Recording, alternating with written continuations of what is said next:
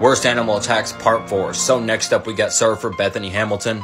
If you've seen the movie Soul Surfer, you know kind of this story already, but Bethany started surfing at around 3, started gaining more attention, and got some sponsorship around age 9. When she was 13, on October 31st of 2003, Bethany went surfing with her friend Alana, along with Alana's brother and her dad. As Bethany laid face down on her surfboard with her arm dangling over into the water, a tiger shark jumped up and attacked her, biting off her arm. She was rushed to the hospital and had lost a lot of blood and was in shock, but she ended up surviving. As for the shark, it was hunted down and killed. So yeah, that's pretty scary.